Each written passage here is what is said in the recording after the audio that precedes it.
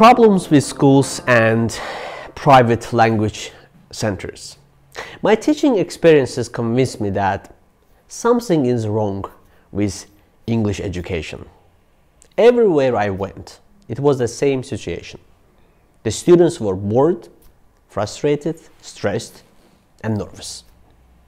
Most students, even after years of studying English, fail to speak the language fluently. You are not alone actually, because it's a kind of a global problem. Most of the students felt that learning English was boring and stressful, and speaking English was even worse.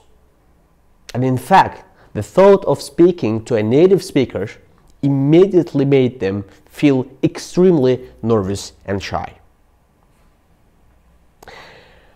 They actually had developed a psychological problem with English and had named it English trauma. You know that a trauma is a deep wound or injury. How sad I thought to myself that so many people now think of English as a kind of injury or mental disease. Throughout my teaching career, I've met many students who had similar feelings about English. I discovered that those people were not alone. Rather, English trauma is a global epidemic. Though most people feel they must learn to speak English, very few seem to enjoy it. Most who learn the language struggle with the same feelings of nervousness and frustration. As I encountered this problem more and more, I began to look for the root causes. I realized that before I found a solution, I needed to understand the problem. Just as a doctor must diagnose a disease first before treating it. Think about it, like, what is the causes of all this misery and failure? Why do so many people fail to speak English effortlessly despite years of study? What is wrong with English education? The first and most obvious problem I found with schools was the way which they teach English. Most schools, the private language courses, everywhere in the world, they use primarily grammar translation method. As the name implies, the focus of this method is on grammar analysis and the memorization of translated vocabulary. This method breaks English into like endless series of grammar formulas to memorize. And of course, each grammar formula has exceptions, and this must be memorized too. The schools like the grammar translation method because it appears to be serious, academic, and complex. The grammar translation method fits the way schools teach most subjects, with textbooks, lectures, notes, memorization, and tests. The only problem, as you know, that is it doesn't work. In real conversations, there simply is no time to think about grammar formulas and their exceptions. The failure rate for this method, therefore, is absolutely horrible. Despite the failure of most students to speak English fluently, schools and these language courses continue to use this method. This is kind of an epic failure of our education system. Recently, because students find the grammar translation method so boring, some schools and the language courses have added some communication activities to their curriculum. And occasionally, like, the teacher puts the students into pairs and groups. The students then read or repeat dialogues from a textbook.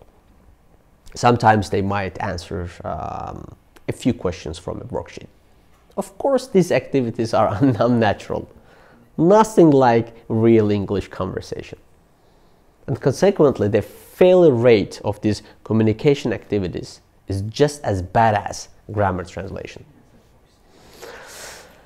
Obviously, the English teaching methods used in schools do not work. That was easy to see. I know it, the students know it, the many teachers know it too, though very few will admit it. However, as I continued to investigate the problem with schools and these private language courses, I found even deeper problems in the education system. These problems are less obvious, but in many ways far more damaging to the students. And I call these problems the hidden curriculum, because they are the hidden lessons taught by schools. But what is a hidden curriculum? Most schools, like everywhere in the world, they share a similar hidden curriculum. One element of this curriculum is that the student passivity. In school, students are trained to be passive, not active. They sit in the chairs, in rows. When they are young, they are told to be quiet and obey the teacher. As the teacher lectures, students take notes. Later, they are told to memorize these notes in preparation for a test. So the message is clear, subconscious message. Learning is a passive activity. So you listen to the teacher, you take notes, and you memorize the notes. The problem is that the speaking English is not a passive activity, right? So you must connect with other people. You must constantly ask and answer questions.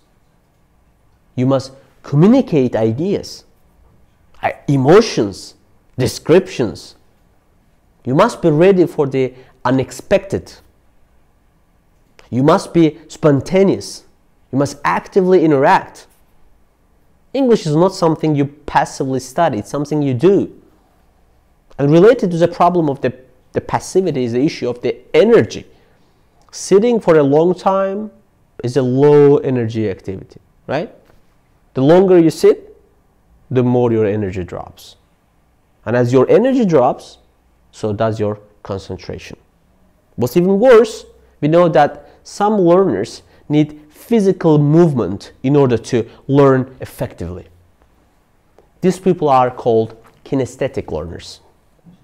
The truth is, we are all kinesthetic learners to some degree, because we all benefit from physical movement. But schools stick us in chairs and drain our energy. What happens eventually? Inactive body leads to an inactive mind. The other greatest flaws of the school education is the idea of one right answer. One right answer is a powerful part of the hidden curriculum. It's the result of using textbooks and tests. In school, you are frequently taught that there is one and only one correct answer to a question or a problem. For example, you might be asked to choose the correct verb tense on a test, or you may be taught proper English greetings. The hidden message is that the teacher's way is always right. These students have never been trained to believe that there is only one correct way to say things in English. The truth is there are always that many ways to say the same thing. We can change, like verb tenses in order to change the feelings of the story. We can use a different vocabulary, different phrases. And you know what? We even can break grammar rules all the time. So one right answer thinking, it just limits and confuses English learners. Effective communication requires flexibility, while the one right answer mentality, we can say, trains students to be rigid and unimaginative. And connected to this problem is another dangerous part of the hidden curriculum, I can say, is that the fear of mistakes. This is one of the most negative and traumatizing messages taught in schools. But how is the fear of mistake taught? In nearly every school all over the world, teachers regularly give quizzes and tests. The teacher asks questions and the students must provide the one right answer. Of course, the one right answer is always the teacher's answer.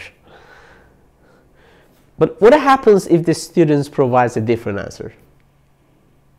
They are punished with a lower score. Students are smart and they quickly understand that in school mistakes are bad and must be avoided. They also understand that truth is unimportant and the best way to succeed is to simply give the answer that the teacher wants. Even worse is when a student is already feeling nervous, tries to speak English with the like whole class listening, and of course they're just learning, so of course they will make mistakes. When the teacher corrects these mistakes, the student is embarrassed and becomes even more nervous. And eventually what happens? Most students try to avoid speaking English because the situation is so painful. You know what, like by punishing and correcting mistakes, school just punish risk taking. Little by little, they train students to avoid risk and avoid doing anything they can't do perfectly. There is no perfection with English speaking, right? Even native speakers, look at them, they make mistakes. They make grammar mistake, they mispronounce words, they forget vocabulary words. It doesn't matter because all they care, they are just focused on the communicating, not on tests and grades. And of course the fear of mistakes, I think that goes far beyond English classes. After years of school, most people learn to avoid risk in most part of their life. Because school trains them to be passive, rigid, timid, and obedient. This not only hurts your English speaking, it also harms your career, limits your success in all areas of your life. So those who are active, flexible, and passionate are the ones who achieve the greatest success in life. The passive and obedient rarely live their dreams. So guys, of course you will make any mistakes as you improve your English speaking.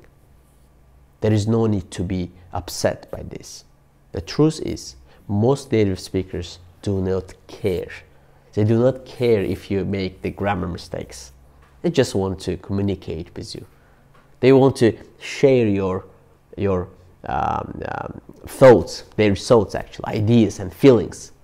They want to communicate with you as a human being, not as an English student. So to communicate effectively, you must forget the idea of perfection and learn to be flexible. See you next time. Bye.